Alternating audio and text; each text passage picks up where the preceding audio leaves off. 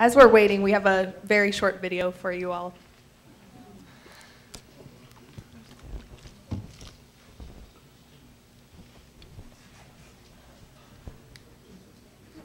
Do you enjoy the Dole Institute of Politics events? These events couldn't be accomplished without our friends of the Dole Institute. If you would like to become a friend, please refer to the brochure on your seat for step-by-step instructions for joining. Members get special benefits like invitations to pre-events, social luncheons, and reserved seating. We hope you'll consider becoming a friend of the Institute. Thank you, and enjoy the 2014 Post-Election Conference. Well, I know that was a little hard to hear, and I wanted to take just a minute to draw all of your attention to the Friends of the Dole Institute brochures on your chairs. But I know that most of you here are already friends, so that is wonderful. We do have our annual dinner this evening out over at the Lead Center, and I know many of you are coming, but if any of you would like to join us this evening with our panelists and want to become friends, I do still have a couple of spots open.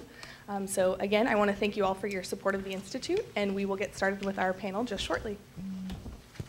And I don't think she introduced herself, but that was Clarissa Unger, who is our development coordinator and runs our Friends program and does a very good job, I might add.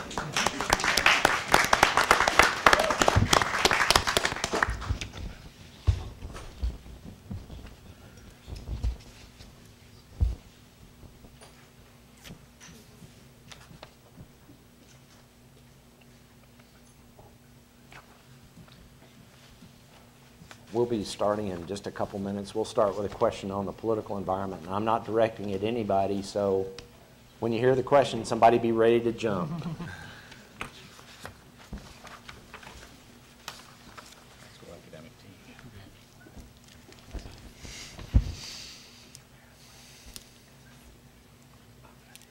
Lawrence, we're about a minute off.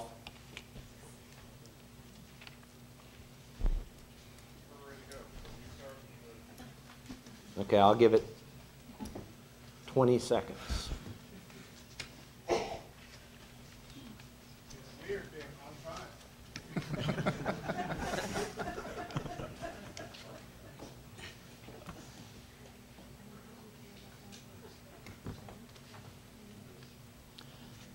Good afternoon, everyone. Welcome to the Dole Institute of Politics.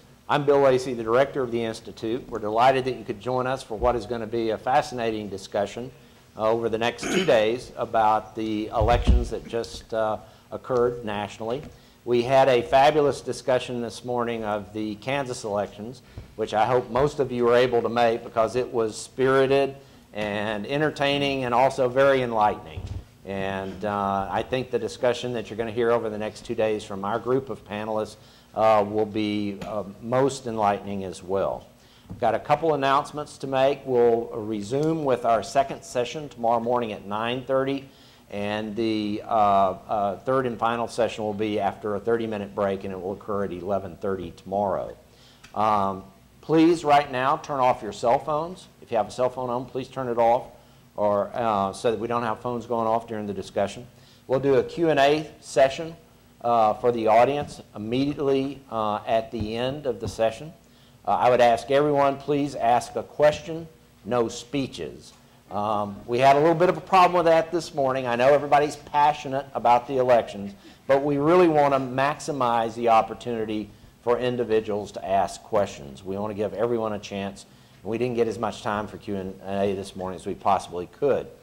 Because we want to maximize this time for discussion, we've got handouts for you that have the full biographies of our panelists, and I'm not going to give them formal introductions other than just to greet them. Rob Collins, who's the Executive Director of the National Republican Senatorial Committee, to my left. Nathan Klein, Polling and Analytics Director, Senatorial Campaign Committee. Alex Isenstadt, Politico. Joe Lenski, Executive Vice President of Edison. Joe is the one panelist who has been at every post-election conference because he has the exit poll data, and that is always one of the popular topics.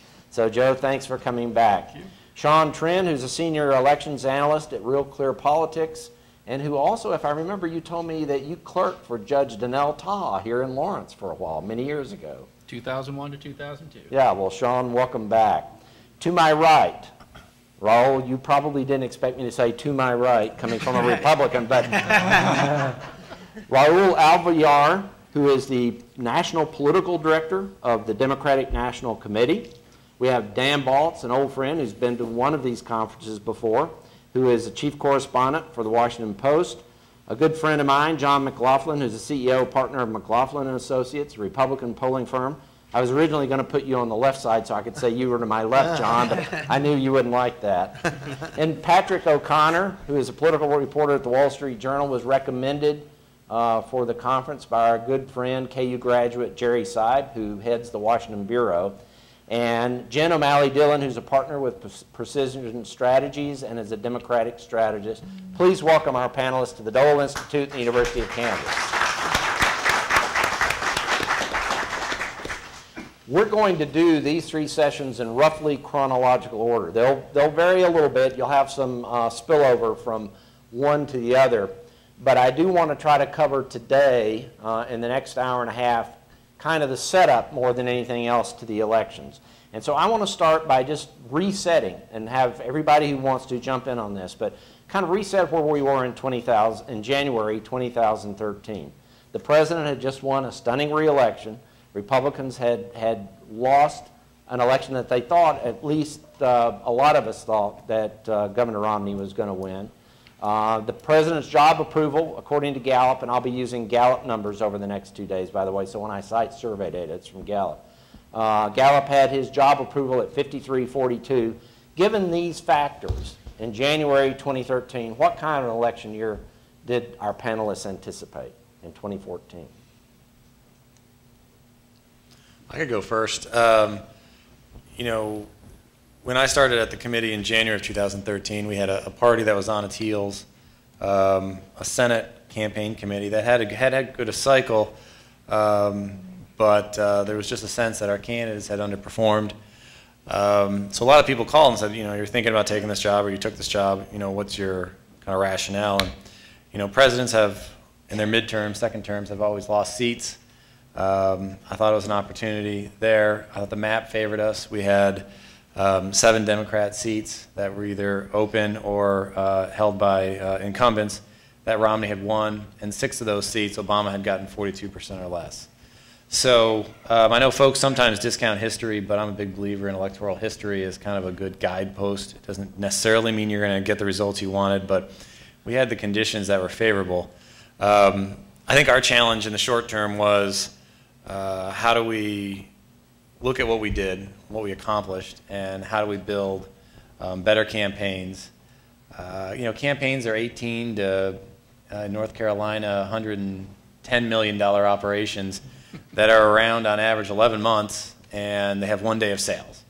And, you know, then they're gone. They poof, go into the ethos, and they're gone. So there's no HR departments, there's no long-term planning, but the committee has to play that role. So in the course of taking over in our first few months with Senator Moran, your fellow Kansan, you know, we did about 19 audits of the building. We brought in a traditional auditor, but we also brought in Google and Salesforce, and we asked every candidate we had going back 6 years. We asked every campaign manager going back 6 years. We asked consultants who worked for us, consultants who never worked for us, what we did right, what we did wrong. We sent out questionnaires.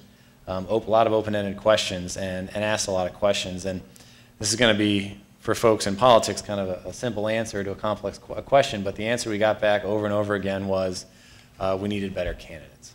The candidates were saying they didn't understand the business of being a candidate until it was too late in the cycle and they'd already made mistakes.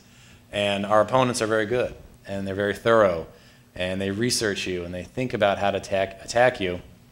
And they're very well funded, and small mistakes become huge mistakes, and bad habits become really bad habits as you get closer. So the first lesson we learned is we had to recruit good candidates. Not only candidates who can survive a primary, but survive a general election. We never looked at them through an ideological lens. So if Monica Webby wanted to be pro-gay marriage and pro-marijuana and pro-choice in Oregon, that was fine, because that's where that state was. She couldn't get elected in Arkansas. She couldn't make it out of a primary in Arkansas, but she could win that race, and vice versa. Candidates in the South wouldn't have done well in Maine or Oregon or Minnesota, and on some and not all social, but other issues, trade. But we had to find candidates who fit their state, not fit a national DC perspective. But we also had to train them. We spent endless hours, days upon days, training our candidates. We brought in top media trainers. We brought in policy, folks who ran huge policy think tanks came in and just talked to our candidates how to talk about the issues. We never told our candidates what to believe. If you're not authentic in politics in an age of instant everything, you get found out as a phony, and that's the worst thing to be to a voter. A voter would rather disagree with you but think you have core convictions than think you're a phony. And so we never taught them what to believe. We just taught them how to talk about their issues. We put cameras on them. We prepared them. We talked to them about how to fundraise. We talked to them how to build a modern campaign. And then the next step was to research. We spent a lot of money researching ourselves and researching our opponents. From the moment you turned 18 to the moment you walked into the NRSC, we wanted to know everything you'd done because we knew the Democrats would know everything you'd done, and we had to have those honest conversations. And then we trained them some more. We kept training. We kept training them. You know, we put debate coaches in the field September in the off year, not a week before the debate like we had traditionally, but 12, 13, 14 months. We had debate teams, we had policy teams, we had polling teams going in and talking to our candidates over and over again. Like I said, it wasn't about what they believed. It was about making sure they didn't make mistakes. They knew how to talk about issues. They knew how to talk about tough issues. And so that was our challenge. That was our mindset as we went in, which was basically we're going to build the best campaigns we can find. We're going to modernize them. We're going to focus on digital. We're going to focus again on ground game. You know, the Republican Party used to be great at ground game, and we've gotten away from it the last couple of years, last couple cycles. So we made a commitment, and every time we talked to a candidate, we said, we don't want you to build your campaign from the TV commercial backwards. Oh, we have to have money for TV. We want you to build your campaigns from ground game backwards, from digital backwards, getting your people out. We want you to invest in human beings, asking fellow human beings, citizens, asking citizens to vote for you. The TV, we'll figure that out, but let's get the fundamentals right. And I think it was really impactful, and it changed the nature of our campaigns. And the last thing I would say is our mindset, and it comes from a slide in February 2013. I walked into a room of 500 donors or prospective donors, and they really challenged us as people who had invested in the committee to do a better job. And so we came up with a business plan. Senator Portman, Senator Moran, you know, the committee came up with a business plan on how we were going to conduct ourselves. And one thing we said, and it's something that I keep repeating because I think it was largely unsatisfactory to the Washington pundits that we didn't have a contract with America or a central unifying document, was these races are going to nationalize, but we're not going to nationalize our candidates. And it's right there in the slide deck from February 2013. It's something we believed in, which is when there was a local issue, we were going to talk about that local issue. 2012, we had a candidate who was attacked for suing his fire department, volunteer fire department. His response, Obamacare. Next, they attacked him saying a veteran called and emailed him asking for help and he didn't get back to him. His response, Obamacare.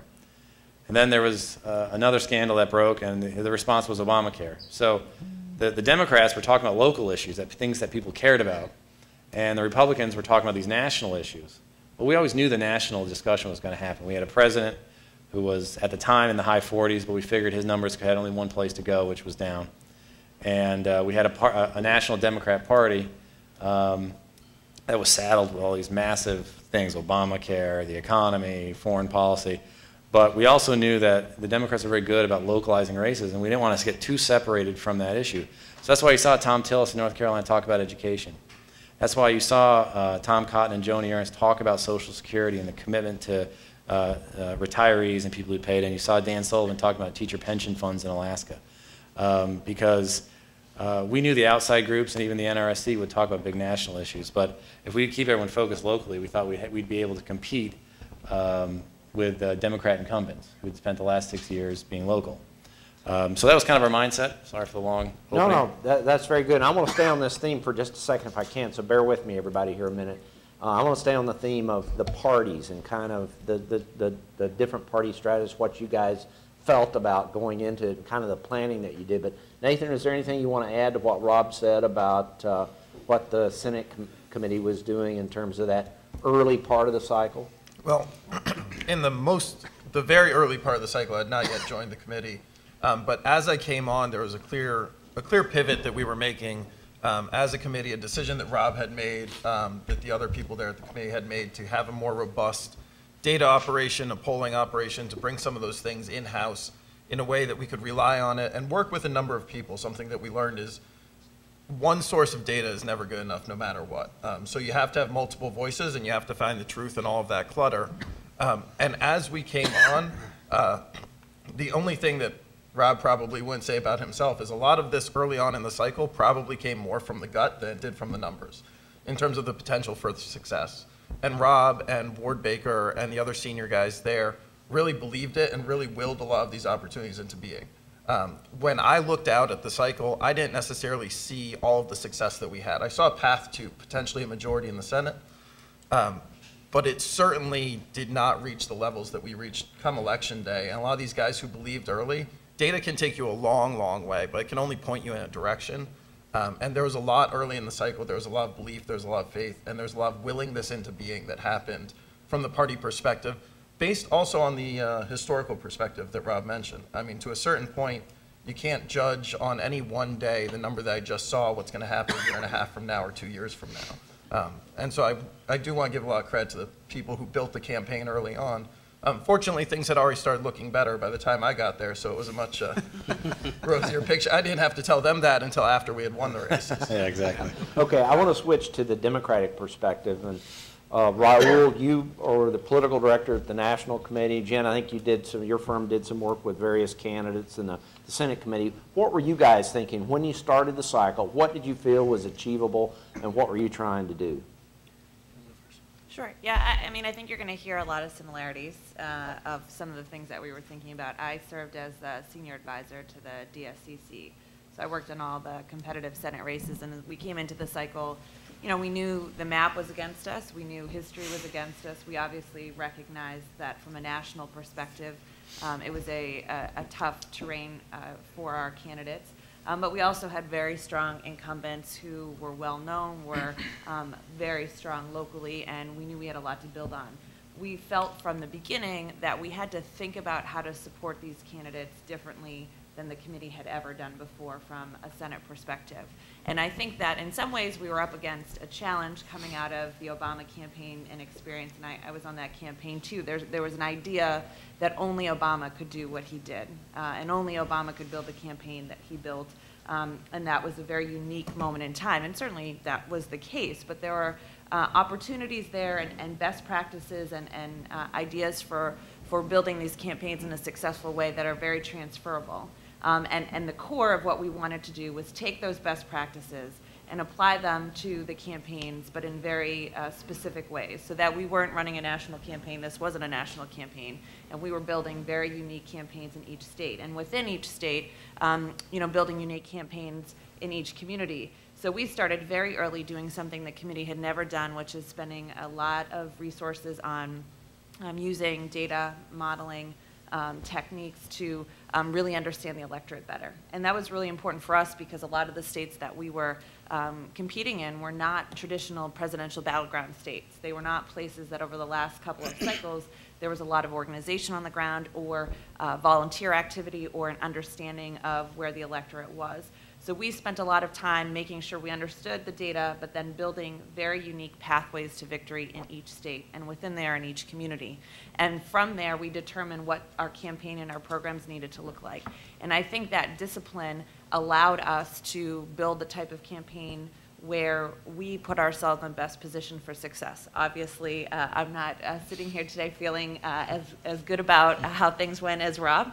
But, you know, at the end of the day, you know, we can look at the experience that we had, and I think you will see in each of these campaigns a very robust effort, whether it was about paid advertising, or it was about the ground game, or it was about digital communications.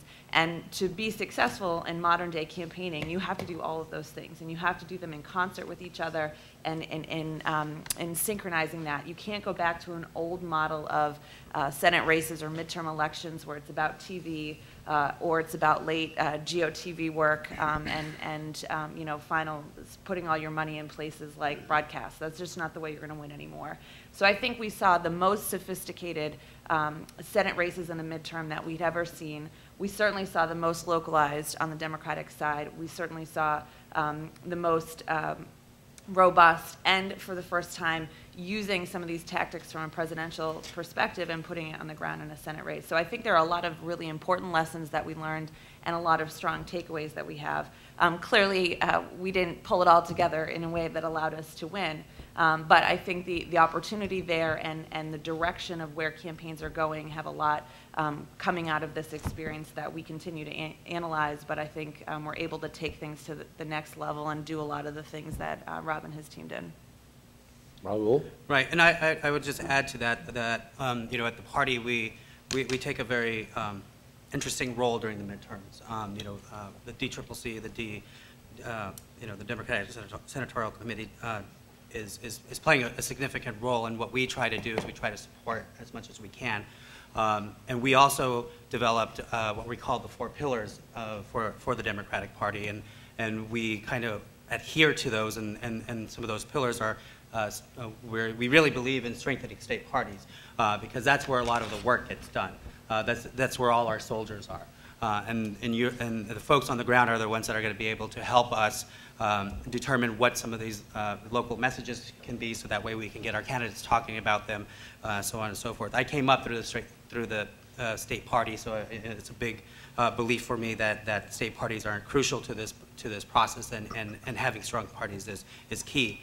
The other thing that we wanted to make sure that we did was we had voter expansion, and we had a team that just focused on that to make sure that we're getting people registered to vote, and making sure that we're expanding the vote. And once we actually get those people registered to vote, and once we have identified who would be a Democrat after they declare, making sure that we protect that vote, and making sure that, you know, they have the opportunity to go vote and you know, don't have to use an ID or whatever it might be. The other thing that we at the Democratic Party really foster is our data and digital. We have what we call Project Ivy, and that's where we have all of the data. We have the data from the 08 race. We have the data from 12. From 10, and now we have all the data that we're going to be gathering now for 14, and making sure that we're scrubbing, making sure we understand the data, and then also using, you know, analytics and modeling to further broaden our voter base. So we have a big emphasis on that. The other thing that we also really focus on too is our Factivist program, and making sure that people are getting the correct information whenever there's something that comes out in the news that might not be entirely factual or would be the opposite. And so we make sure, it's a play on words of the activists, but we call it, so that we get the facts out to our people that are on the ground to make sure that they have that type of information. And so, you know, with all of that said, you know, these are the things that we were hoping with, you know, at the time that these were all going to help us get the outcome that we hoped for. And as Jen said, it wasn't the case. But these are some of the things that we really embody and that we really want to further as we continue to move on. Yeah, I'm gonna get some responses from the rest of you. I mean, very clearly, one of the themes that we've already heard today is, you know, no matter what you do in an individual campaign, the national environment has an effect. And but go back to January of 2013 and give me kind of some of your assessments, what you thought was going to transpire during this election. Well, Sean? This isn't, I'm going to break the rule and jump to July. Okay, but, that's all right, Sean. Well, only because I actually have hard data on this. I had written a piece, it was right after Brian Schweitzer announced that he wasn't going to run for Senate in Montana, and I wrote a piece. Barack Obama was about a 50% job approval at the time, and I wrote a piece saying, you know, with this, there's probably a 30% chance that Republicans take the Senate. There's a path, but it's not likely. And Nate Cohn, then at the New Republic, actually wrote pretty much the exact same piece on the same day. We both saw kind of 30%. Nate Silver, of course, at 538 was a little higher than that, thought maybe a 40% chance. And so we never agree on anything, the three of us. And all of us kind of had the same basic feel for where things were, that yeah, Republicans had a chance to getting 6 seats, but it wasn't the likely outcome. And I think that's important as we kind of move forward in this discussion is that if you look at the coverage of the 2014 elections, there's a lot of fatalism in it. That, oh yeah, there's demographic drop-off and it was a tough map, so of course Republicans had a good night. But that's not really how it works. If the president had maintained a 50% job approval rating through Election Day, I don't think Republicans would have taken the Senate. And like I said, as the evidence, three data guys who never see eye to eye kind of had that view when the president was at 50%. I'm totally with Sean. I felt like I spent most of 2013, and this is no surprise to Rob, thinking that, you know, history is on Republican side, but and the map may have been on their side, but the math was not, because he's listed 7 seats that Democrats were representing 7 seats that the president had lost. I don't know what handful, by less than 42%, but it looked really good. The problem was that they had to win 6 of the 7. Because at the time, that was the map. They basically had to get a straight flush in order to win the Senate majority, which, given the state of the party at the time and given the fact that the president, you know, his numbers dipped dramatically in, I guess it would have been October of 2013. But for most of the year, they weren't great, but they weren't terrible. And I think that we thought, because the Democrats had very solid incumbents, they clearly understood, they showed us in 2012 that they understood the electorate in a much more sophisticated way than Republicans did, and I think Republicans learned a lot of lessons from that, but there was an evolution. And then there was another big impediment for Republicans, which was they were at war with each other. We saw it play out almost the entire year, ending in the shutdown. I guess I'm jumping ahead a little bit too, but 13, it was just one fight after the other, and I covered Congress for 8 years before I started really focusing more on broader political stories, and the House floor was a debacle. The most benign bill was getting brought down by conservative, 30 to 50 conservative Republicans, and we were seeing that exact same dynamic play out in what was the early primary field in a lot of these competitive contests. And those forces I really thought were going to be damaging. And I think it is a credit to what the Senate Republicans were able to do to navigate that, but I guess we can get to that later. It cop to it, the election result may feel inevitable now, but it was not until really late in the year, till well after the shutdown, that I started to take the prospect seriously of a Republican takeover of the Senate. What about some of the rest of you, the environment in 2013? Yeah, I wouldn't underestimate, though, how bad the map was for the Democrats. I mean, the 34 states that had Senate races this year, Romney actually won.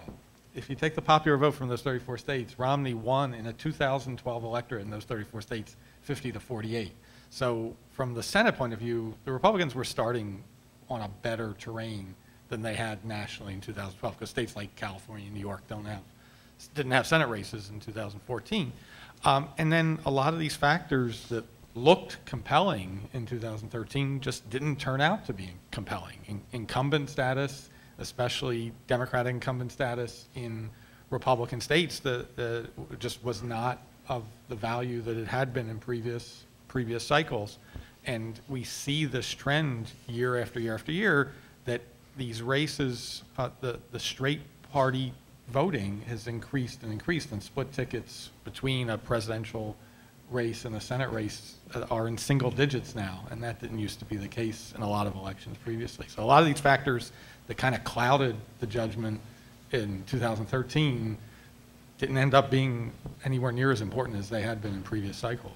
I think that's an important point. I mean, if you think about January of 2013, you're thinking about a president who's come off a quite successful re-election, who has come through that election in a much more aggressive posture, and is trying to use that victory to push an agenda. And Republicans, as Rob said, were divided and demoralized, and in many ways, at that early stage at least, on the defensive. And so it was a period of a number of months as different fights began to take shape. I mean, the first big setback for the president obviously was on the guns issue.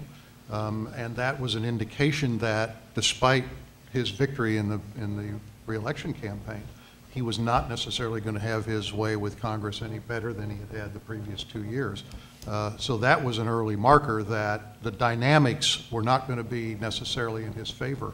The passage of the immigration bill through the Senate was a moment at which, you know, you could see both the divisions within the Republican Party and the problems that the Republicans might have with that issue, but also you could see a hardening on the Republican side and a coalescence moving back away from where Republicans, or a number of Republicans, had been 6 or 7 months earlier, right after the election. The notion of a party that was, at that point, relatively divided over whether there should be a path to legalization or citizenship even at that point, evaporated by the time we got into the summer. And then, you know, skip over the shutdown. Once you got to the debacle with healthcare, then you had really begun to frame what 2014 was going to be about. But for a lot of 2013, most people, and certainly most voters, were not thinking at all about Senate races. They were looking at kind of the dynamics nationally between the two parties and the power of the president or lack of power of the president. Okay, Alex, you want to add something here? Yeah, you know, looking back at early 2013, I would say a lot of people thought that Republicans could potentially pick up the Senate. It wasn't something that everyone thought, but here's the thing, which is that we thought back in 2010, a lot of people thought Republicans could pick up the Senate. It didn't happen. They won the control of the House of Representatives, fell short in the Senate, and the reason why, I think Rob touched on this maybe a little bit, was because in 2014, Republicans succeeded in getting a really good batch of candidates to win their nominations. In 2010, you had a lot of subpar Republican nominees because they lost to less well-known Tea Party candidates in a lot of primaries.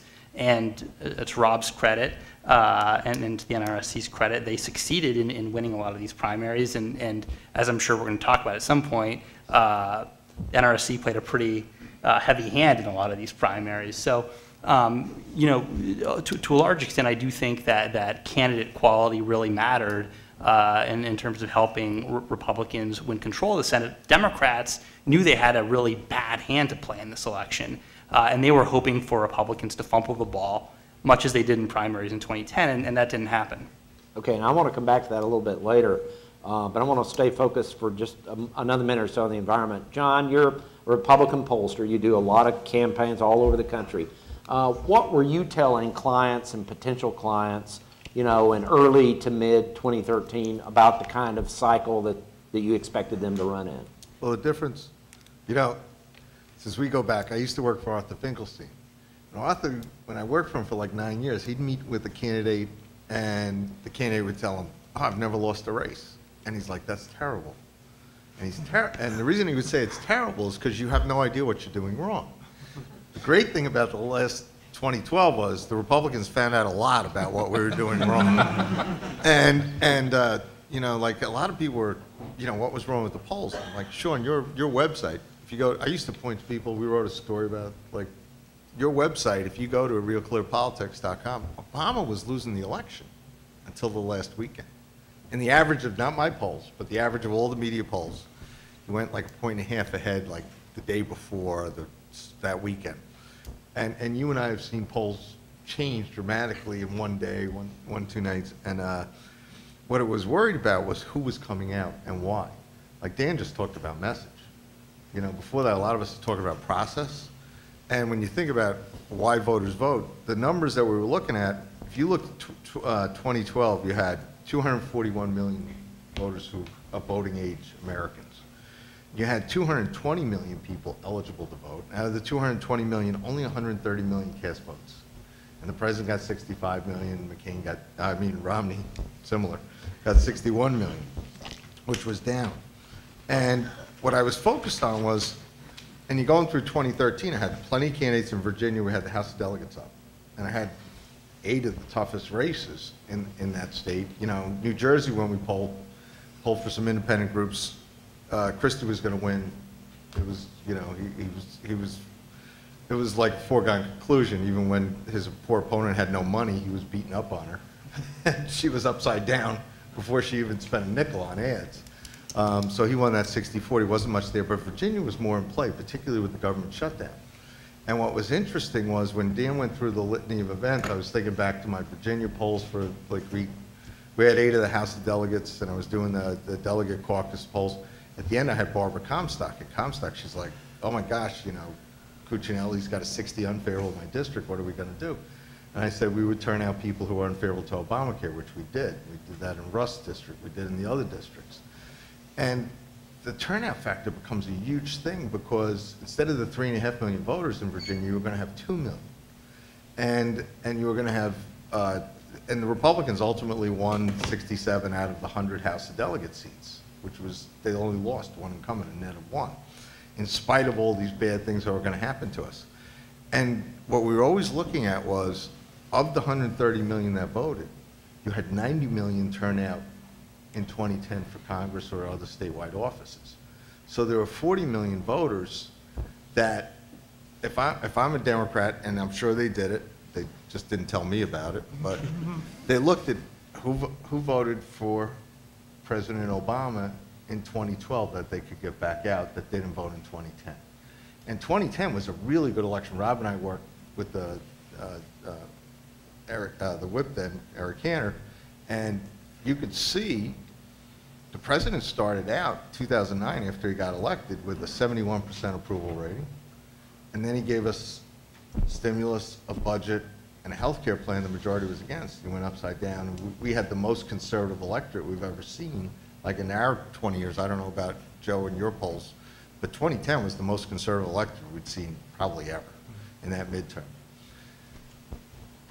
But in 2012, we left conservatives home. There were 90 million people that voted, 130 million people, but it was less than 08, and we left people home. Romney didn't inspire people at the end, and the president certainly motivated his people in the last end according to insurance polls. This time around, when you're thinking that you're going to have a drop-off of polling, drop-off of turnout, in spite of the fact you have more eligible voters. I mean, this time, ultimately looking ahead, you had 246 million eligible voters. You had 246 million voting age population. You had 227 million eligible. And you only had 82 million people go out and cast votes for the highest office in that state. For Congress, you only had 78 million voters. The Republicans, in the end, we got 40 million votes. That's 11 million less than what Romney got. And the Democrats for Congress got 36 million. That's a lot less than President Obama's 66 million.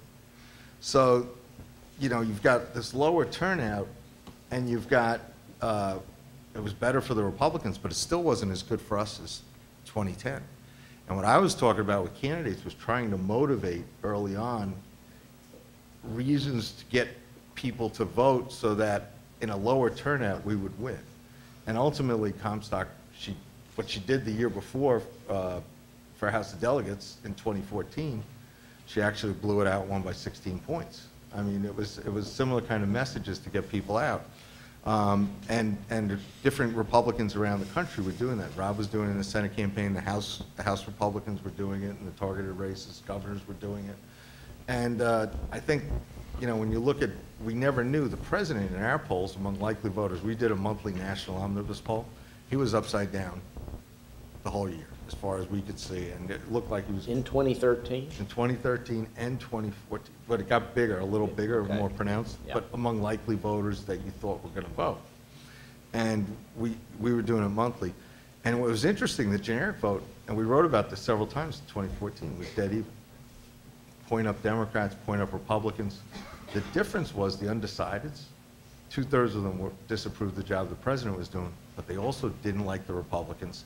And they also blame both parties for the mess in Washington. You're getting a little ahead of me there, John. Okay. So we'll slow you down there. I want to go back, though, to a couple of really big events from 2013 that have already been referenced, and I want everybody to comment on. First of all, and let's stick strictly now, if you would, please, let's start with the government shutdown. I mean, Rob, what was your honest assessment when you found out that the government was shutting down? What did you think, not about the policy, just about the political impact of that? I can tell you what I thought, but I can tell you what happened. I'll get in less trouble if I tell you what happened. Recruiting slowed to 0.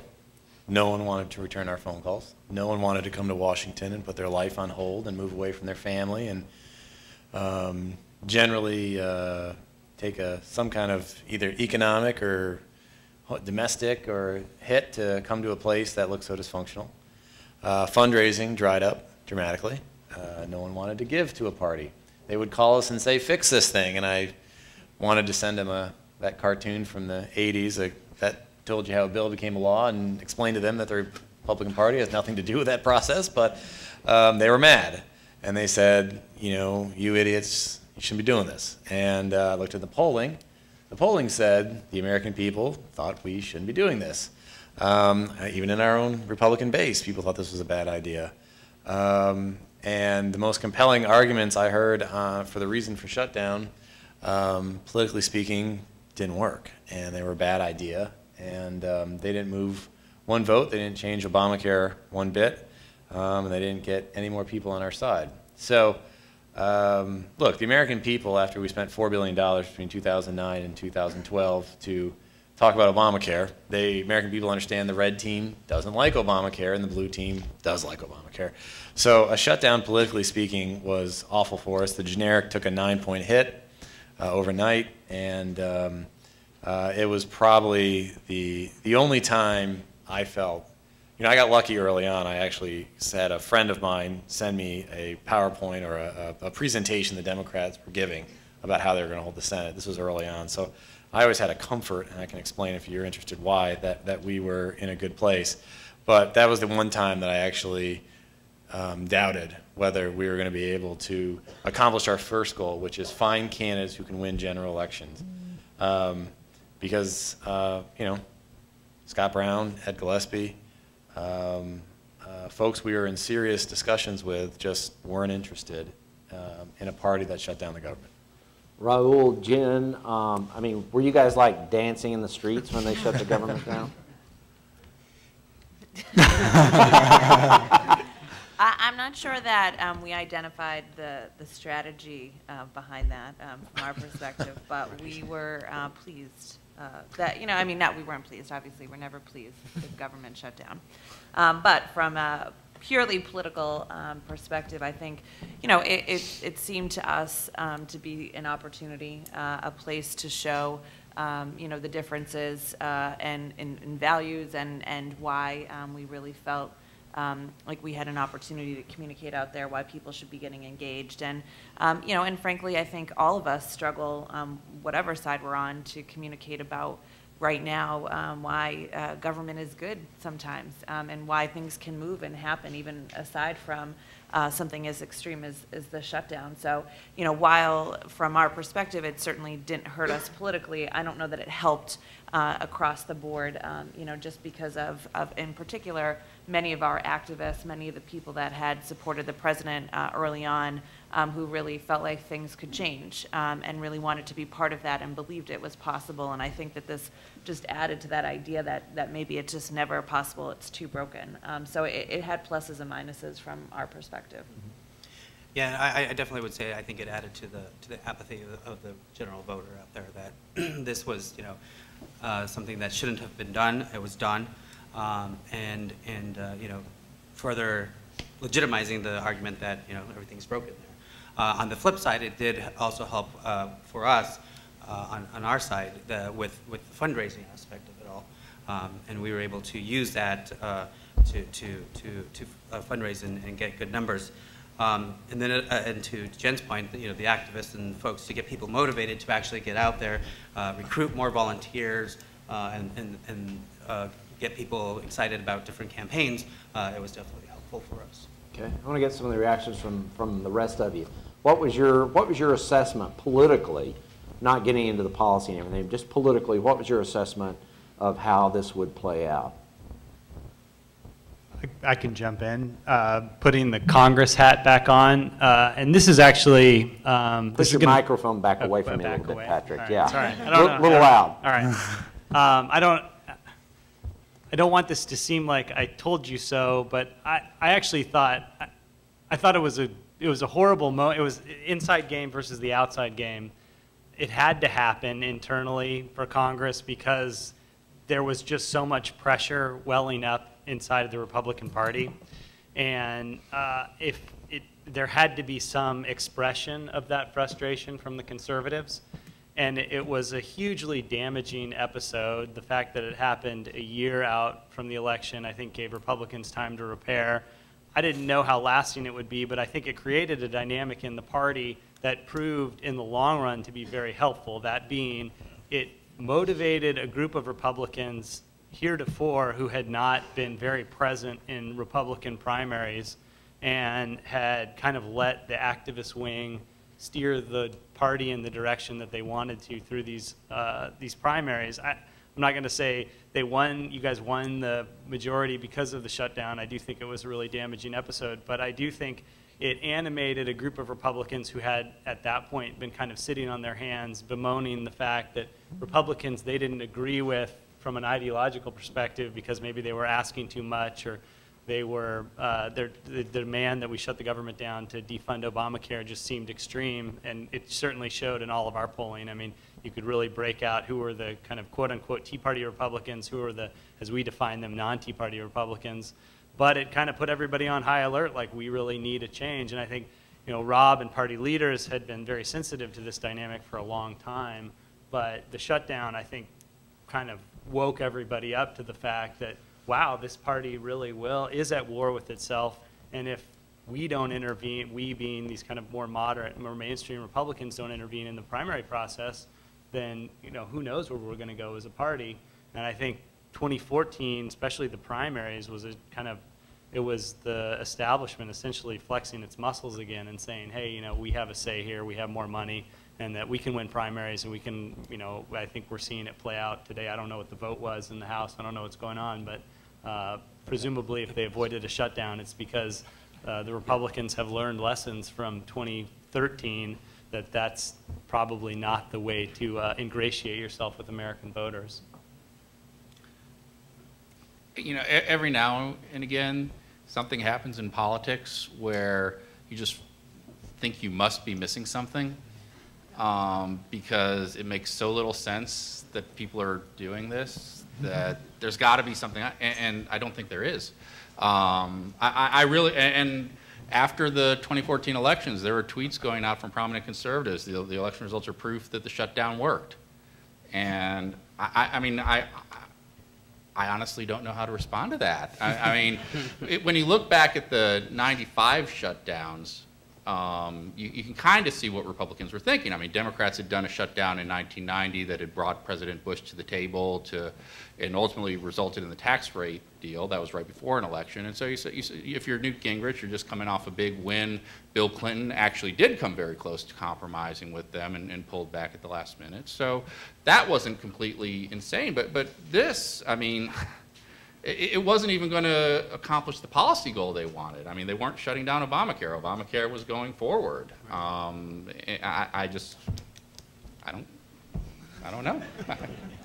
What became amazing was, because I was actually back on the Hill at this point, is that even the people who were pushing it didn't really seem to know what they wanted the outcome to be. I mean, even the Ted Cruz's of the world, there was like a 3 or 4 day pause after it happened where they were kind of contemplating, well, what did we just do and why did we do it? And there were 7 or 8 different reasons about, you know, what are we going to do next and why did we do this? And no one was really singing from the same songbook. And it was, I think it kind of reminded everybody, you know, this is not a responsible way for Congress to act. Yeah, I mean, if Obamacare checks weren't getting cut and they couldn't open the exchanges and you know, the subsidies, then you say, okay, I kind of understand what they're doing. I don't think it's necessarily good politics, but you know, you understand. But that, I mean, there was just like nothing good about it from a political perspective. I'm done. You know what I think. Yeah, the amount of money that was wasted to the taxpayers because of the shutdown is insane. I actually was in with the administration at that point when it actually shut down, so I think I had like 7, 8 days vacation. And essentially, that's what it was because most people don't know. It's what happened. Once you came back to work, then you got paid for those days that you weren't there. So further, there's more money there that's wasted. And that was all due to that. I'll say this, which is that at the time it happened, it seemed like it'd be really bad for Republicans and good for Democrats. Republicans were having a hard time recruiting people and raising money. Democrats, on the other hand, were having a really easy time recruiting people because they thought all of a sudden the election would be better for them than they initially thought. But here's the other interesting thing about the shutdown, which is that by the time campaign season actually rolled around in earnest this fall, there were very few Democratic TV ads that mentioned the shutdown at all. I mean, it was sort of like a forgotten issue by the time September, October rolled around. We were talking about Obamacare, we were talking about other things, but people seemed to forget a little bit about the government shutdown. Now, maybe it did matter in some respect, and it was just sort of baked into people's minds. They didn't need to be reminded of it, but it was interesting, I thought, that it didn't seem to be part of, the issue conversation that we were having across the country this fall. What was interesting is listening to the shutdown. I mean, I just think it just heightens the disconnect between Washington and the rest of the country. The rest of the country, we're out here in Kansas, which is great state, but the rest of the country is so disconnected from what Washington thinks. And like we were in those 2013 elections, we had a lot going on in New York with some big county executive races, Nassau and Westchester suburbs, and same thing in Virginia. I was asking them, were you negatively affected by the government shutdown? And you're getting like less than 1 in 5 voters were saying it, and they really didn't care. But they'd overwhelmingly tell you they dislike Washington. And the Republican candidates in Nassau had a county executive get reelected 59-41. Westchester, the county executive, won. The Republican and these counties have Democratic enrollment ends by 10 points. And in Virginia, the same thing. In Northern Virginia, they were telling us, more people were telling us they were negatively affected by Obamacare than they were by the government shutdown in Northern Virginia. So I just think, a lot of the shutdown talk, again, it's coming up. Yesterday I had a consultant from a southern state call me and ask me about, because the congressman called him, and this guy works for him, runs his campaigns. And the congressman was asking him, what do you think, what are you hearing from locally about this omnibus bill and the spending bill and a possible shutdown? And the consultant was like, what are they talking about? People in the rest of the country aren't paying attention to this anymore. And the other part is they're not being hurt by what, and I'm glad the federal workers got paid though, but eventually, but it's like, it's the average person out there struggling, and all this, negative talk and dissonance is going on, and you're seeing an election where people walked away from it. Less people voted in 2014 than they did in 2010. Right. In the midterms.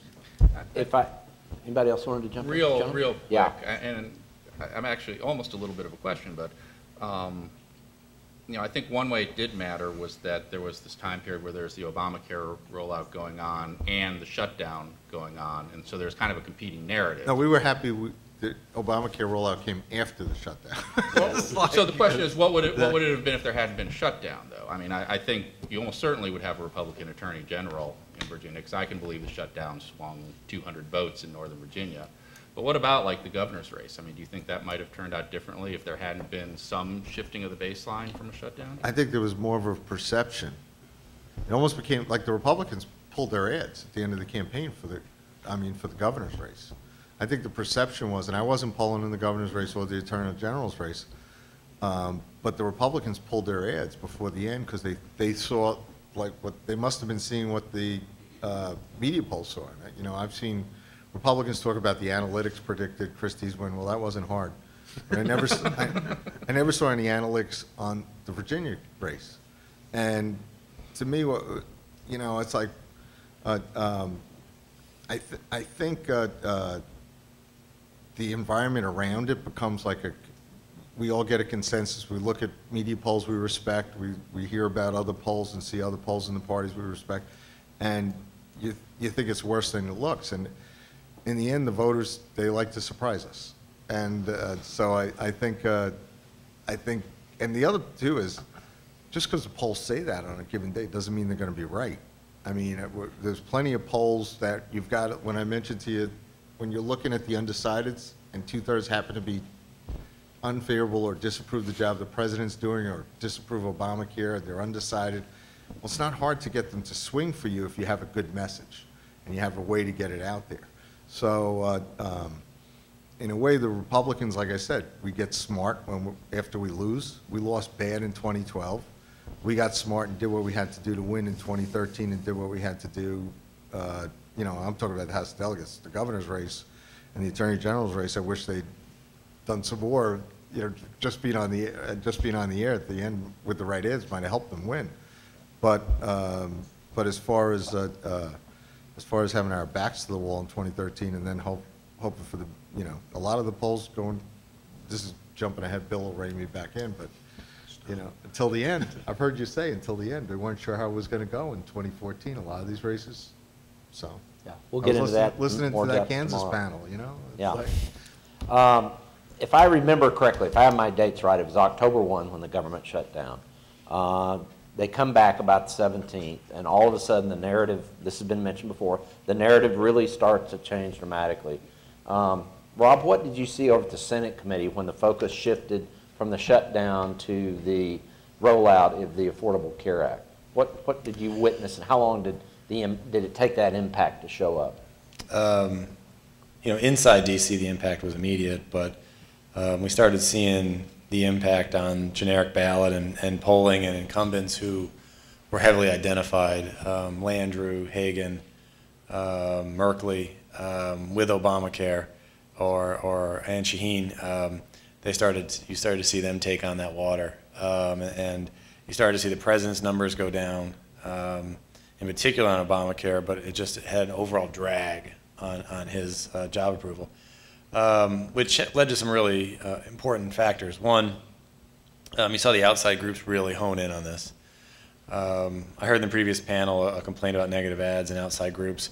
The perverse effect of the McCain-Feingold and coordination laws with regards to FEC enforcement mean that it's really hard to do positive. They're trying to find ways to do more of it, but and Obamacare was something that was very tangible, very exciting to the donor base. And it was moving numbers. So you saw Freedom Partners and some other groups really latch on to the idea of Obamacare and tying it directly back to candidates, which has a host of things that occur. Obviously, it weakens the Democrat candidates, it encourages our recruitment, and it helped us put an episode, you know, shutting down the government anytime is bad, but October, politically and media speaking, you're going into Thanksgiving, Christmas, January, really kind of slow news times, and we were going to chew on this thing for months if we didn't have something else that was going to take its place. And Obamacare and the rollout and all those, you know, mistakes really kind of put a real firm end cap. So when the government kicked back into gear and the Obamacare rollout was as clunky as it was, it allowed us to kind of like politically or psychically cleanse our mind of what had just occurred and kind of focus on what was occurring. And that was very helpful. You know, our contributions went back in line again with historic numbers of fundraising, you know, recruitment. We were able to get on an offensive message. Our senators, you know, really the one, and I should have mentioned this, another positive we didn't discuss was you really saw leadership say, you know, damn the torpedoes, full speed ahead. Mitch McConnell was in a full-blown primary, and he took some really tough votes because he said, we're not doing this again. And you saw him really step into the breach, and John Cornyn and some of these other senators took really tough votes in a primary situation they didn't want to have to take to not have that policy outcome we saw with the shutdown. And not that they didn't work hard during that shutdown, but I'm just saying you saw them make a firm commitment to the party, the base, the nation, that we weren't going to be in that situation again. And I can't remember the votes, but I remember they took some really tough procedural votes that they were attacked for, but they did it because it was the right thing to do. But then, you know, Obamacare, you saw all of our senators finally had something that they understood, they were comfortable talking about, and it didn't involve shutdown. And you just saw them all out on the floor, and you saw them on TV and just attacking and focused. And that was good to get, you know, we always talked about, which was a majority mentality. You know, that we can do this, and we have to act like we're prepared to govern, and we have to act like we're ready to take over the government and run the government. We're the adults in the room, and that was a great moment for us, that 3 months after. Now, we always said, I don't think Obamacare is going to be a major issue at the end of the election. It was always my fundamental belief. We spent $4 billion talking about Obamacare the previous 3 years. But I just thought if we could get, you know, if it lasted through the spring, great. If it lasted through the summer, awesome. But our campaigns weren't built around Obamacare, but it sure was nice to have that break after the shutdown. What was the Democratic perspective on that sudden kind of narrative shift from the spotlight being on the Republicans for shutting down the government to being on the administration? What's the opposite of dancing in the streets? Right. You know, look, it totally sucked. And, you know, I think it had significant impact. I think it stopped the discussion about the shutdown. It stopped our ability to be proactive and be on the attack. It, you know, really was, you know, look, it's no secret to anyone that Obamacare has not been something that we figured out on the Democratic side how to communicate about from day one. And I think that's probably an understatement. All along, though, you know, the sort of saving grace that we thought was, well, when people start getting enrolled, when people are part of it, it's going to get a lot better. It's a lot easier to tell the story. And that story got really hard to tell when, you know, something that was out of the control of a lot of us on the political side, you know, really just got in the way of that. So it affected, you know, our ability to be on the attack. It affected us trying to fix this and triage. It affected the senators and how they had to position themselves. It put all of them in a bad spot. And it started a dialogue of process in a way that you don't really ever want to be in a discussion about process when you're an incumbent. When you want to go home and you want to talk about values and issues, you don't want to talk about, you know, where you stand with the president, where you don't. Is he going to be part of your campaign? Are you going to let him in your state? You know, what are you doing to solve this? How can you be involved? It just changes the dynamics of the discussion in a way that it took, you know, a lot of communication, a lot of effort, and I think allowed us to be taken off our game. And, you know, I think we came back from that. I think we also agreed, we certainly saw the point when things started moving forward, people enrolled, it became a less of a story when it got back on track. But that window of time didn't just affect us in that window of time. The effects of it certainly carried through in different ways till the end of the election. Yeah. And I would just add, you know, the opposition, they did a really good job in staying on message and saying this is not working. I have people in my constituents in my district that are, you know, their insurance is going up, and they just hammered and hammered and hammered away at all of these hearings. And, you know, the secretary from the great state of Kansas, you know, you could tell when she was up there testifying was, you know, getting frustrated and saying, look, that's not the case. But they just kept going and going and staying on that message. And so, you know, as Jen said, it sucked, and it was, I think, a turning point for us. And, you know, when you're not, when you're having to be, you know, on defense and not on offense, it's not a good thing to be in that position. So, what were some of the rest of your thoughts when the narrative started to change? Bill, I think this was the most consequential period of the whole cycle for this reason. Not simply because it focused on the problems of the healthcare law. You know, as Rob said earlier, people had made up their minds about this law even before this happened. This probably hardened attitudes about it, but the Obama administration has never been able to sell the Affordable Care Act in the way they had hoped, or certainly haven't been up to now.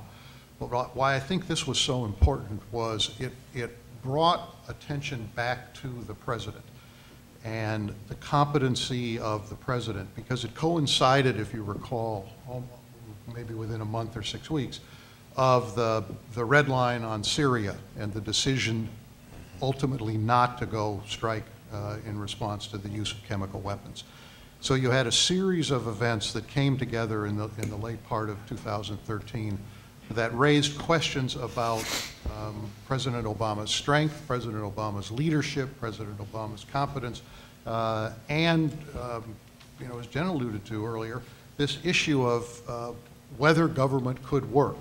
And if a Democratic president could not make government work, it was going to make it very, very difficult to defend or advocate for laws in which government was a big factor.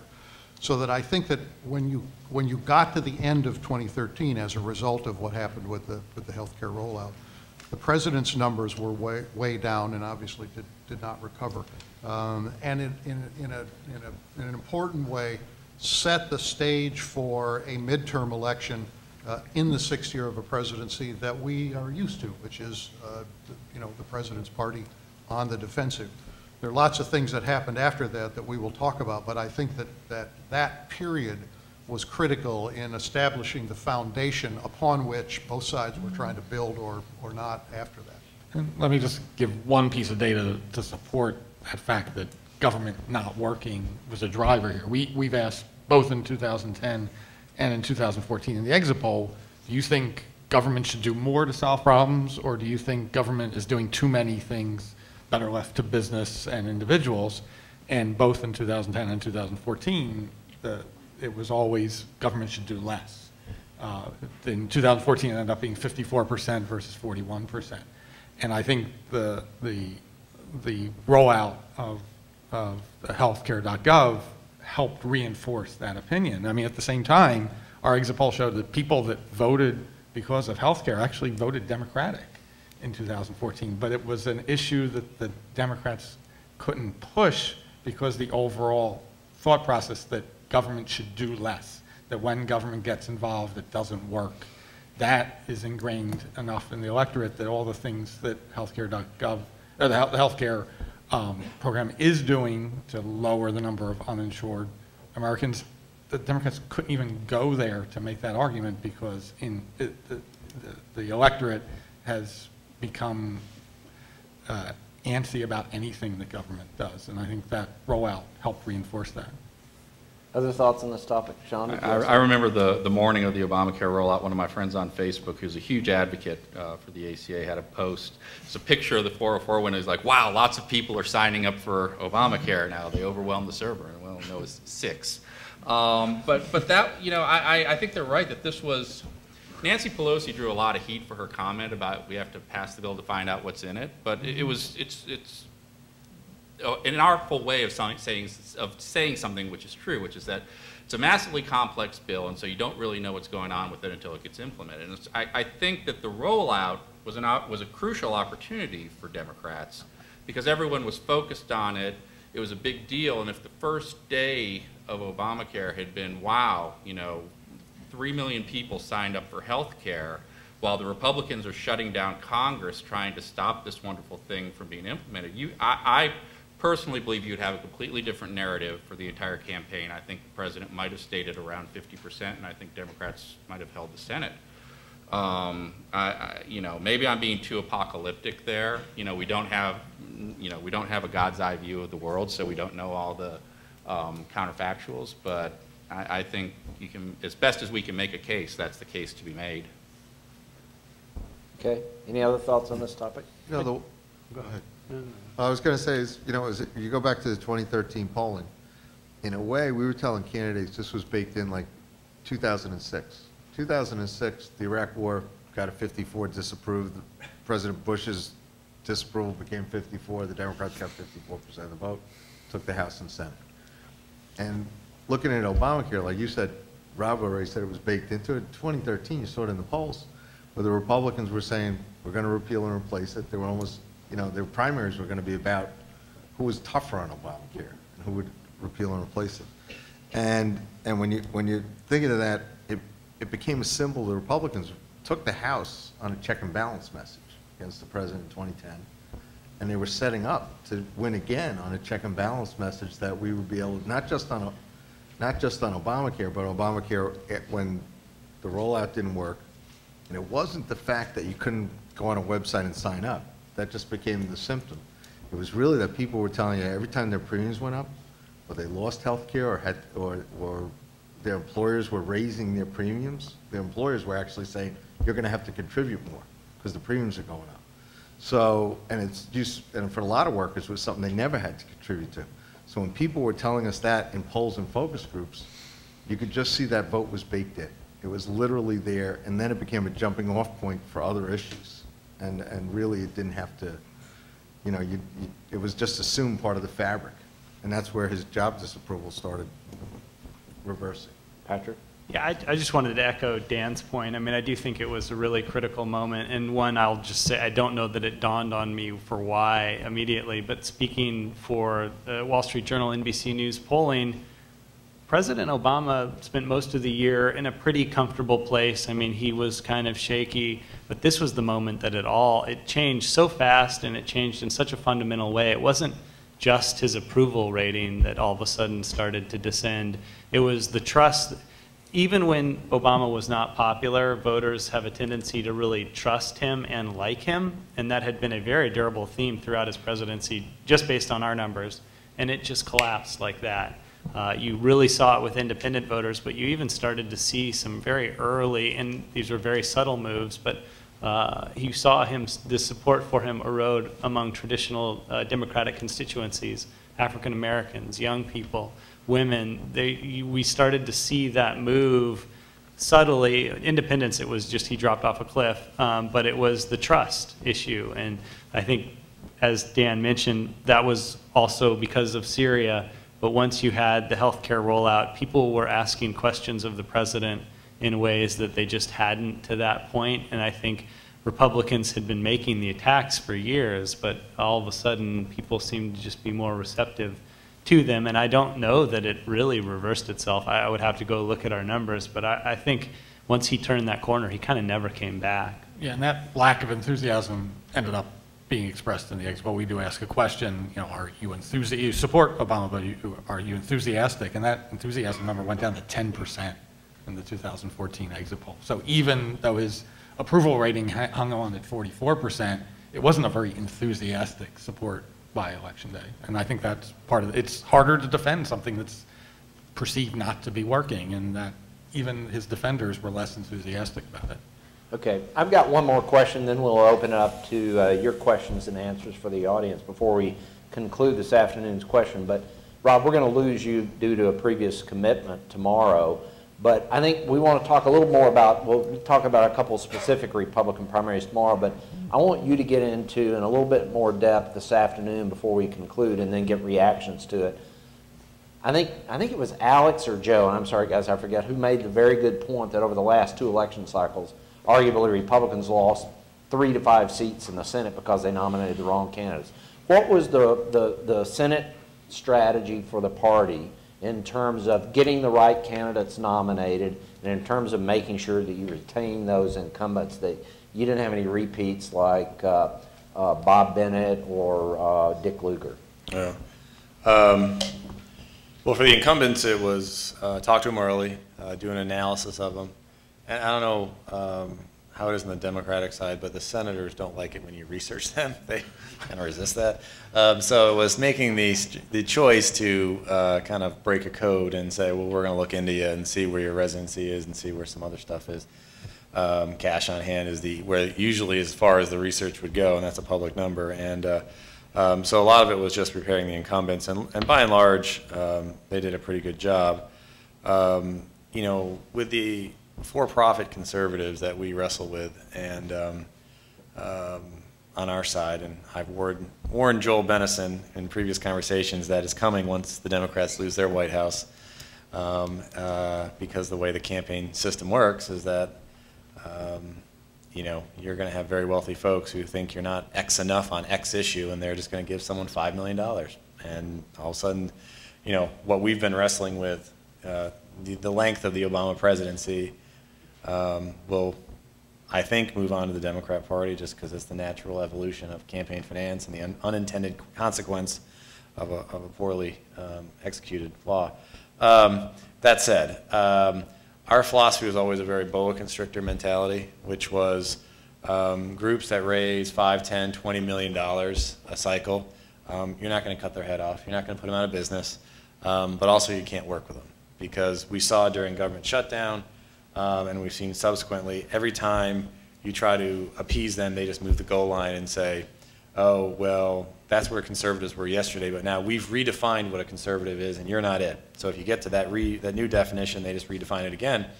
Because if the NRSC goes out of business, they go out of business. So they don't have something to bounce off and say, trust us, send us your dollars. We're going to be the guardians of the Constitution against those rhino Republicans over at the NRSC.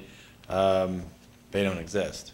Now, I'll tell you, there's a 3-story townhouse in Washington, D.C. It's lovely. I'm told. I haven't been inside. Has a rooftop deck, has a wine cellar.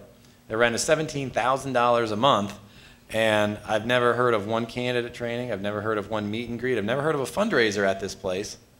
But the rent's paid every month, and someone works there. This organization, Senate Conservative Fund, They blocked us every chance they could. They challenged us on every front, and it wasn't about policy. They supported candidates that earmarked. They supported candidates who fought tort reform. They supported candidates who lost their medical license, were involved in charitable fraud. They supported candidates who, 6 weeks before the election, had a $400,000 fine levied against them for investor fraud. This candidate didn't get in, but they supported a candidate who declared on his announcement for Senate that America was drowning in a sea of debt. He had filed for bankruptcy in 2010, owed American Express $486,000, the federal government $54,000. This is who they support, yet talk radio and the reinforcers of this money machine spent $23 million attacking our candidates and forcing us to respond. This is how they conduct themselves, and this is the fraudulent nature. There are groups that have been involved in veteran-related charitable fraud that DOD has never heard of, that run political operations that get millions of dollars from well-meaning folks who get a solicitation over email or mail, phone call, and say, you know, we want to move the country. We don't like Obama. We don't like this. You can tell it's a pretty powerful theme in my life these days, but I spent 18 months fighting these groups, and if these groups did this in the business world, they'd all go to jail. This is straight up fraud. They know it. They put these candidates into debt. They force us to spend millions of dollars, and it's because we have this broken campaign finance system that allows individuals to give unlimited checks undisclosed, or it allows these groups to operate outside the party in a real and significant way. Now, not all the outside groups are bad actors, and some of the conservative groups that fought us aren't bad people, and they have good motives. But there's a significant portion of our movement that is all about profit. It's all about making salaries. It's all about people getting contracts and sweetheart deals. And it's a really ugly part of the business we're in. And I'm not sure how we could curtail it other than the strategy, which I'll get back to. Rant over. Sorry, Ken. Sorry. But our strategy was, how do we constrict them? And the quickest way to kill bad actors is to make them losers. And so we had to beat their candidates, and we did every year. It cost us a lot of money. But we saw it firsthand when we didn't win back the Senate. Our donors didn't want to give us money. When we shut down the government, even though we were for the government being open, our folks didn't want to give us money. So we had to make sure that these bad actors didn't have candidates that won. And a lot of times they thought it was ideological. They were too conservative or they were too hardcore on immigration. Nothing to do with that. It had everything to do with what Kansas Senator Jerry Moran said the first time I met with him. Candidates who can't win general elections are of no use to this committee. And that's the fundamental purpose of the NRSC, which is to elect more Republicans. So that was our strategy. We tried a brief period to talk with them, work it out, see if we could work together on some things. They largely proved unreliable, unprofessional, and used any information we gave them against us to raise money. So it was war, and we beat them. And it doesn't mean they're not going to come back, but it's incumbent upon the good actors to keep constricting them and to keep cutting off their money and to keep forcing them into the fringes of the political establishment. We're going to get into a couple of the primaries, most interesting primaries in the morning, but I just want to know if anybody else wanted to react to anything Rob had said or generally comment on what you saw that was different about Republican Party planning on these Senate races to get the right candidates this time than you noticed previously. I just say from our end, I mean, because you had good candidates, you beat us. And, you know, we had some opportunities in, you know, previous elections, Missouri, that, you know, because of what you're describing and some of the internal fighting and, you know, lack of mainstream candidates that ended up winning the nomination, it made really tough races a little bit easier for us. And, you know, certainly we hoped that that would be the case, but it wasn't. And so when we had, you know, mistakes or missteps, Iowa, I think, probably is a good example of that. Because we were going up against such a strong candidate, it made it really difficult for us to get our footing again, and certainly had an impact on us in losing those races, but really didn't give us any opportunity to make the same arguments. And in fact, I think we saw in some of our races that we tried to make some of these these extremist arguments land on our Republican opponents, and they just weren't as credible because we weren't dealing with the same kind of candidates that we were in some states in 2010, and we, in fact, lost credibility in some ways because of that. Okay. We're going to open it up to your Q&A. If you got a question, please raise your hand, and we'll have a microphone with one of our students come by. We have one up here on the left. And do you have one in the back there, Zach? Okay, let's do, well, Joy's first, I guess. He beat you to the punch there, Zach. I'm sure you guys will probably get to this a bit more tomorrow, but specifically talking about the environment leading up to the election, President Obama wasn't seen a lot right before the election. How did his presence affect the environment sort of in 2013 and 2014 leading up to that election cycle? If that makes sense. His presence, like on the campaign trail? Like just the way in which his presence was, not necessarily his approval rating, but like how he interacted with voters, how he interacted with the public, and how that affected how people were going to vote in 2014. Well, I mean, from the Democratic side, you know, it was certainly discussed a lot on the campaign trail, in particular in 2014. Is the president going to be out there? When's he going to be out there? Can Democrats hold the Obama coalition? You know, did you vote for the president? I mean, we had a number of questions that you know, really, I think, dogged us and, again, you know, took us off track. You know, it's hard to answer the question of if the president was out there more, our candidates would have done better or worse. At the core, from what we said from the beginning, and what I truly believe is, you know, this wasn't a national election. To the extent that we could make this local elections, that we can lean into the strength of our Senate incumbents who had really deep roots in their communities, that's where we were going to win. And so, you know, it became almost a false choice question. I'm not sure that voters cared either way. However, we definitely have motivation problems, in particular in midterms. You know, the turnout statistics are tough because across nationally turnout was terrible. But if you look at the big battleground Senate races, turnout was better than it was in 2010. And the goal was never to make turnout what it was in 2012. These are very different electorates, and that's a unicorn goal.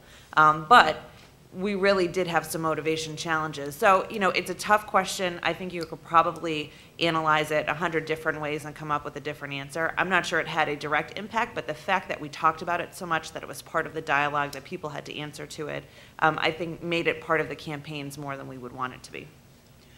Yeah, and we've at the Democratic Party, we've are going to do a task force, and that's been formed, and we're in the process of adding people to that, but that's definitely going to be one of the questions and one of the topics that we look at and how that played. I will say that the president did campaign on a number of places in Rhode Island and so on and so forth, but and so in those places it was helpful.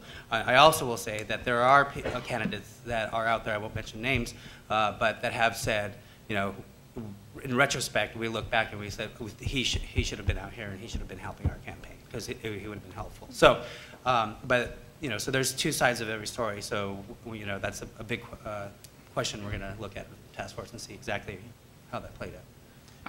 In 2006, I was working. Oh, I'm sorry. No. 2006, I was working for Eric Cantor, as John said, and you know, we kind of hid W, and you know, so we saw the similar echoes with Obama. I will say this, is that if Obama was out with an economic message, I think it would, talking about let's not change horses midstream, we're almost out of the ditch, hang in there with us. I think, you know, I'm going to reference Joel again. He put out a memo in March of 2013, or 14, saying the Democrats should talk about the economy. And 2 weeks before the election, I was paying $2.60 for gas in Maryland.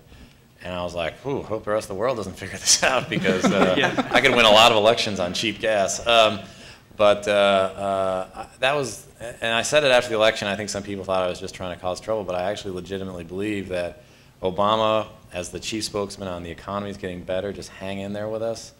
And I know it was at the end of a long summer of, you know, the border and Syria and ISIS and the veterans thing. So it was like, I know there's a series of like, do we want them coming in having to answer questions on all these tough issues. But I think he's still your best spokesman. And I don't know if, John, if you have any thought that, at the end of the day, the president's still the president. You can pretend like he doesn't exist, but he does. So you might as well put him to work. I guess it's kind of... I've seen it. I feel sorry for them because it's like, it's really hard to tell the White House don't come. Yeah. And they want to come because they're only hearing stuff from the White House. Like I remember, going back to 06, absolutely, with George Allen, we'd come back and we were up 10 points on October 15th. And President Bush came in and all of a sudden, the day he was coming in, it fell to 1 point. And it was because the Iraq War.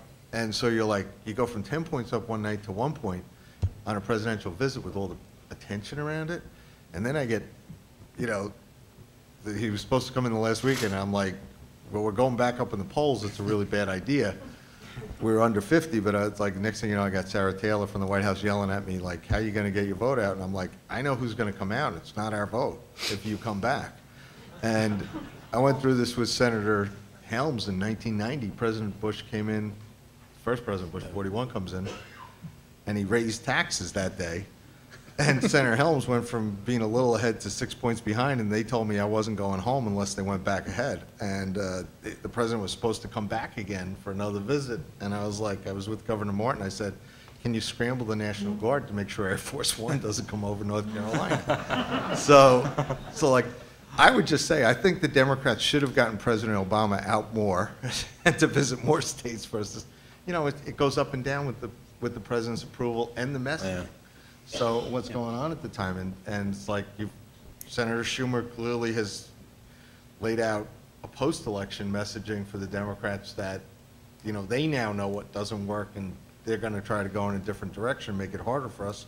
And every election is different, but, I thought in some respects, when Michelle Obama was coming out in the trail, she was doing some good for them. And the president could have done some more good for them. And you're right. I'm glad you're on our side that you didn't tell them that point about the economic message. Okay, I want to move along and get to the next question. Rob, I was interested in your remarks about fundraising that you had to fight. Is this pretty much a bipartisan issue now, this Citizens United? And are we ever going to have meaningful campaign reform again? Is there any way of defeating Citizens United? Campaign reform is a bipartisan dream. We just have, unfortunately, our paths to get there are so divergent. I don't see how we get there. I'll characterize it my way, and they may characterize it differently, but they're for less money and more rules to keep money out. I'm for one rule, which is you just have to disclose it. So if you want to take $1 million check, then you got to disclose it, and everyone has to be able to find it. And just have more of a Virginia-style system, which is the Virginia campaign system. There's some folks who say, let's have the government just subsidize all the campaigns. I think that would give you worse candidates, because the one thing that keeps bad candidates out the best is having them be forced to sit down and ask their fellow citizen for an investment in their campaign. And I think it weeds out bad candidates. So if the government just handed a candidate a check, I think you'd have less capable candidates. But the Democrats, I let them speak. I don't think they haven't had as big a problem as we've had. But the White House is a great central hub of control. We saw it when W was in the White House, that you can really control kind of the bad actors and the donors. The donors, you can have a little more hands-on. We have no one leader in the party, no centralized power source. We have a lot of great leaders, but there's no president saying, don't do this. And once you don't have that, it kind of lends a free-for-all kind of environment that we've seen on our side. I don't know if Jennifer, I don't know if you're seeing the beginnings of it, or I don't know if it's just you guys. No, I think, we certainly face it to a different extent, but I think the whole dynamic and the whole system's changed. The fact that we're talking about, Dan's article today, but $1 billion, that's the norm for what 2016 is going to be at a minimum, and that cannot hold, and it cannot keep going in that direction. And at the same time, you are seeing a real struggle with the institutions of the parties and who's building what, and the idea that these outside groups are not only giving money to candidates, but they're building tools and they're building data, and they're doing things that traditionally would sit with the institutions, and what does that mean, and what kind of influence can they have, and who can run. So, I'm concerned. Obviously, I think everyone that does this business is concerned. I don't think either side can allow this to continue apace. I don't know how we find middle ground, and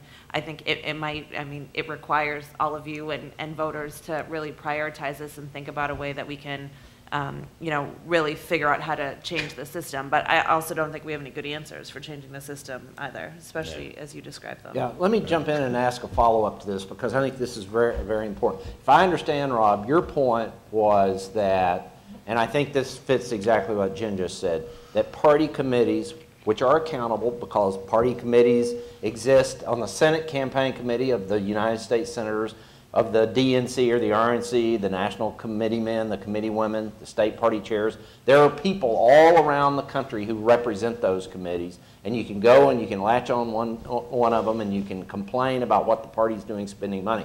Wasn't your point really that it wasn't Citizens United, but it was McCain-Feingold that really took that authority out of the party's hands and put it into the hands of these anonymous huge donors? That really was kind of the start of it, wasn't it? It was. I mean, it broke the link between the politicians and the political money, and that was the goal of it. But, I understand one side of the goal, but the flip side is Kay Hagan, elected by the people of North Carolina to represent him, Tom Tillis, nominated by the Republicans to take on Kay Hagan.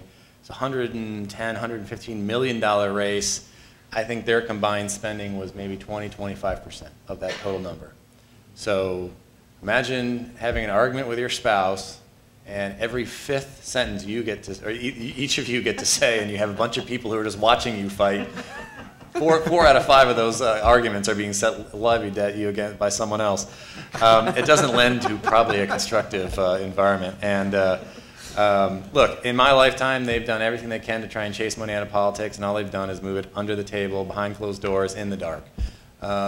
So it's just my fundamental belief that if the party committees want to take $1 million check from a U.S. citizen or even a corporation or union, or if a candidate wants to do that, as long as the voters know and they have access to the information and they have watchdogs in the media to alert the people that this is happening, then do it that way. I think it would allow for a more open system, exciting candidates, and you also. Right now we're getting to a place, we recruited all over the country, and if you're not relatively wealthy, you can't run for the U.S. Senate, because no one can take a year off, a year and a half off to run for the U.S. Senate unless you're somewhat wealthy. I'm not against success, but when you have the average net wealth of the U.S. Congress going up every year, it tells you there's another unintended consequence of campaign finance reform. Those are our challenges. Any other comments on that? The other thing is you got the Bill of Rights. You're gonna ultimately, when you talk about campaigns, you're talking about this is the ultimate free speech, running for office. And what Rob's talking about is, at the end of the campaign, I had one congressional, Lee Zeldin was running against Tim Bishop on Long Island. You're sitting there going through what you're supposed to do, and you realize your candidate is only 10% of the money. The other 10%, and Bishop is only 10%, and the other 80% is outside groups that you don't have any, you can't coordinate with, you can't, and so the candidates, less so than the party, the candidates have lost control of their own campaigns. And ultimately the ones who are in play are the ones that the party is helping because they can add some more resources. But I agree with Rob, it's like in Virginia you have more transparency, and ultimately I've had candidates call up, should we take $100,000 from Pat Robertson? I'm like, well, they're going to attack us for Pat Robertson anyway. So, but it's all reported. It's all on the books. It's all open and honest. And right now, people don't know where it's coming from. And the worst part is if you're going to run for public office, most of the resources spent for or against you at the end are beyond your control. And it's not even the media anymore that has the impact, because people go everywhere else to look for information. So don't remind me. I know. Can somebody clarify just a little bit more the amount of money? What's the problem? Is the money coming in, is it corporate money that you're talking about, or is it this unlimited individual money that is really the big part of all these groups right now? Well, candidates and party committees can't accept corporate money or union money, right? Like, I mean, you guys, I mean, you can get union PAC money, right, but you can't. Yeah. Right. So it's on the Republican side, more 501c4, but also super PACs that are accepting individual, corporate, and union large checks. You know, 6, 7, 8-figure checks. You know, it's my philosophy that you're not going to keep money out of politics, so you might as well just open it up and have people who are actually asking for the vote responsible for the spending that's in their race, or at least more responsible. I'll just add one point to that, and that is the other problem with this is that the more money that is spent, the more there is a disconnect with the average voter, and the more there is a perception among voters that in one way or another the system is A, stacked against them, and B, corrupting. You know, it's hard to prove direct or whatever, but we know what public perceptions are of these things. And you know, I think Jen's point, which is this is in some ways an unsustainable system that we are building cycle by cycle, and not because you can't go out and necessarily raise more money. I mean, although we'll see whether in 2016 people can raise what was raised in 2012, but the assumption is that there will be more money raised in 2016 than 2012. But the more that is raised, and the more that is put into TV ads that ultimately people stop watching well before the election, it just contributes to the idea that we have a broken system. And I don't know that anybody around this table has a way to quite reel it back in a sensible way, given First Amendment, given the state of the Supreme Court, given the differences between the two parties, given the differences between incumbents and challengers. I mean, there are so many obstacles to this. But we know that it has become a kind of a poisonous problem that's contributed to the sense of dissatisfaction with the way Washington works. Okay, we're going to go to our next question right here. In the current political climate, what would it take for Congress, the President, and the states to make and implement effective public policy and to govern the country well? Depends if you're a Republican or a Democrat. Right. And that actually is the answer, and that's the problem. I mean, my philosophy, my answer to all the things we see right now is that Democrats want to make chili and Republicans want to make vegetable soup, and if you put them together, it just makes a disgusting mess. You know, people talk about compromise, but what's the compromise? I mean, the top tax rate is 39%. Say a Democrat wants to raise it to 45% and a Republican wants to lower it to 34%. Well, what's the compromise? Is it raise it to 42%? Well, then the Democrats sort of win. Is it lower it to 37%? Well, you know, do Democrats really think that's a good compromise? No. We've just become so polarized as a country, and not just in terms of the candidates we run, but in terms of people, in terms of where we live. If you look at the map, the electoral map from 1960, everything's purple. That's not entirely true, but most of the 34 states were within 5 points of the national margin. And if you look at the map of Virginia in or even better, if you look at Alabama and Tennessee and Arkansas and Mississippi and Kentucky, it's a sea of blue, believe it or not, because Bill Clinton was winning a bunch of rural Democrats. And if you look at it today, there are little dots of blue, and if you know your geography, you can say what cities those are that Barack Obama was carrying. And so that's the problem, is that we can't compromise because people have radically different visions now of where they think the country should go. And I don't know what you do about it. Yeah, I mean, the only real way to get policy going in a different direction is for one side to win convincingly. And with all this money on both sides, that's not going to happen. Convincingly and consistently. And consistently. And that's the other issue. We talk a lot about 130 million people vote in a presidential election, and that is trending Democratic for a lot of reasons. And only 82 million people vote in a midterm election, and that in a lot of ways is trending Republican. So you have this seesaw effect where in a presidential year, Democrats have a little bit of an edge, and the midterm year, Republicans have a little bit of an edge, and that check and balance is going to go back and forth and not give a clear and consistent result for any one policy to go. I mean, you're not going to have what you had for the New Deal, Democrats winning both the Congress and the presidency for 20 years. That hasn't happened in a long time, and probably won't happen for a long time as well. So you got to figure out a way to have policy in this error where one side's going to win a little and then the other side's going to win a little, and no one's ever going to win consistently and convincingly. It's real. I mean, look at Obamacare.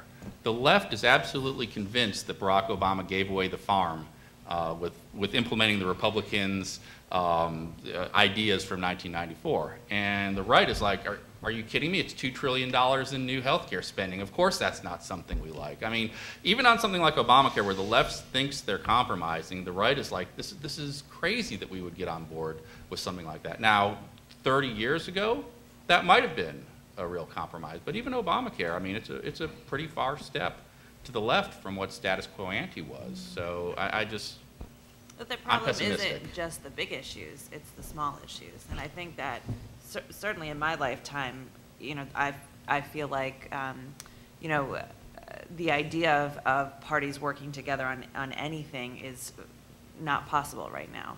And that, to me, the answer can't be just one side winning consistently, and there has to be a way that the civility comes back, and that on things that are, you know, not fundamental core differences, but naming post offices. I mean, I'm sure we can't even have bipartisanship on that.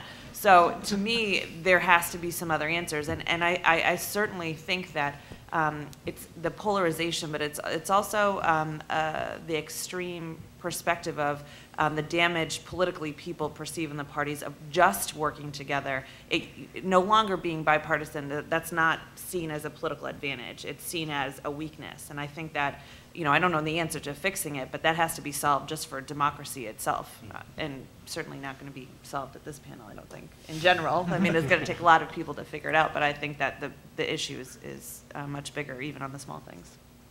I have time for one last question. If somebody wants, you got it, Zach? Go for it. I want to ask, we've talked a lot about Affordable Care Act. What would, I mean, it's kind of asking you to be speculative, but if Ted Kennedy had lived a few more years and been able to usher that through the Senate, you think we'd be in a whole different political environment? Yes. Yeah.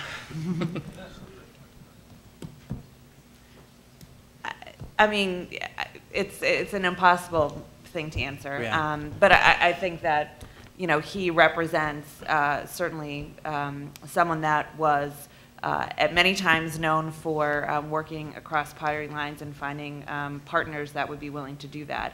But obviously, just the sheer nature of moving that through the process and the ability to do that, you know, would be of a benefit. But I don't know that he could have, you know, prevented the rollout from failing.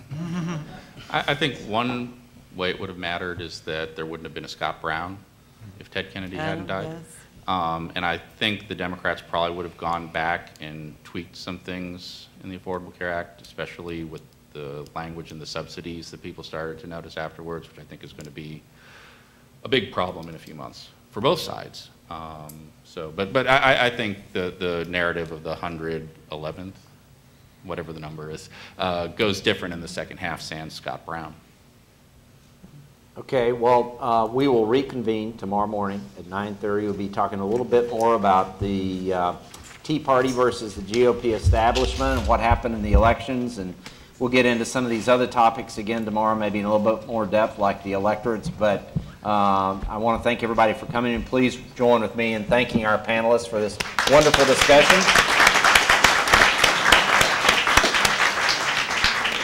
And I hope all of you can join us tomorrow. And for the friends who will be at the dinner tonight, you're in for a really special treat. We look forward to seeing you there. So thank you all for coming.